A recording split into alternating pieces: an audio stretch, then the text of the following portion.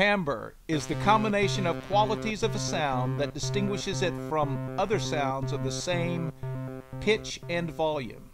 If melody is the essence of music, timbre is the essence of synthesis. Explore with me some of the many ways to bring your synth timbres to life. Welcome to Harmonic Animation. Hello, and welcome to this introduction to what I call Harmonic Animation. This video series will explore the use of synthesis techniques to animate the relative volumes of individual harmonics or overtones from a sound source such as a voltage-controlled oscillator, a VCO. So what are harmonics and why would we want to animate them? When we hear a single note from a sound source, the pitch we identify is the pitch of the fundamental frequency. For an A440, that fundamental frequency is 440 Hertz. This is the first harmonic. If the sound source is producing a pure sine wave, there are no additional harmonics. Let's listen to the sine wave. It's a very pure tone, and it has only the fundamental frequency, no overtones. More complex waves have additional overtones that combine to make the sound or timbre.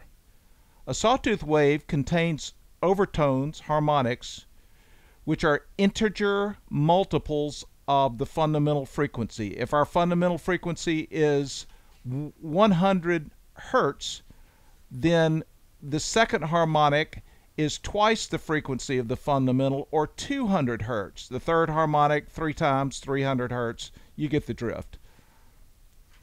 Let's listen to a sawtooth wave.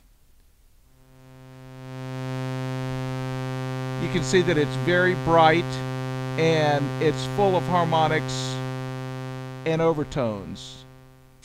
This series will show ways to change the volumes of the component harmonics of the sound source, such as a VCO.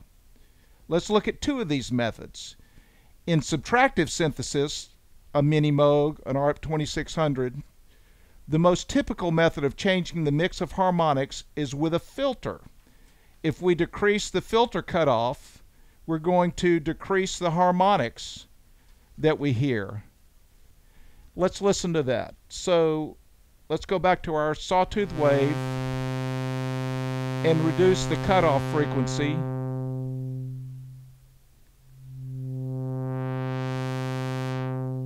You can hear it getting duller and brighter. Now, if we increase the resonance or emphasis, we accentuate the harmonics around that cutoff frequency.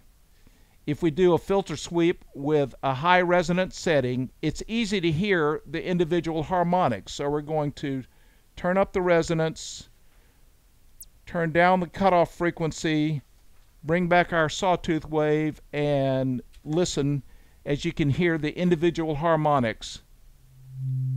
Fundamental.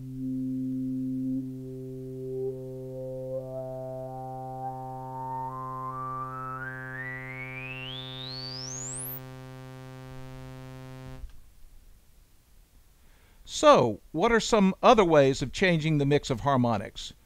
We'll start with a pulse wave. A square wave is a pulse wave with a 50% duty cycle. The voltage is high for 50% of the time, or 1/2 of the period of the pulse.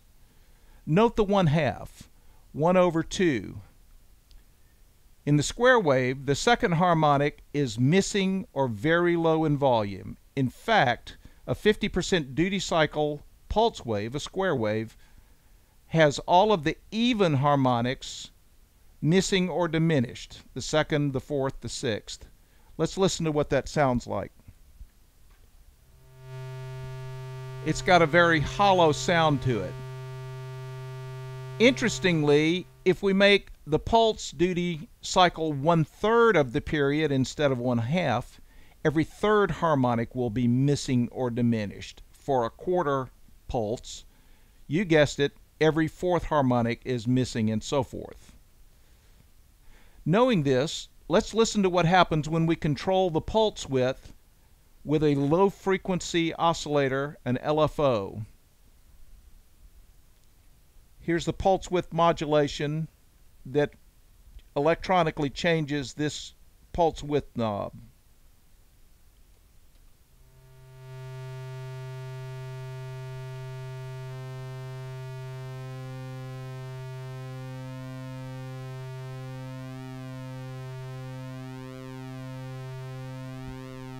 And you can hear the harmonics fading in and out as the width of the pulse changes.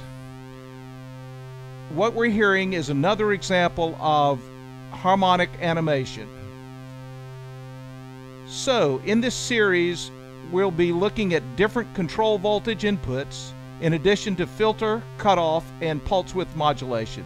We'll also be looking at a variety of controllers to generate the control voltages that are animating the harmonics. Along the way, we'll make it musical. Thanks for watching.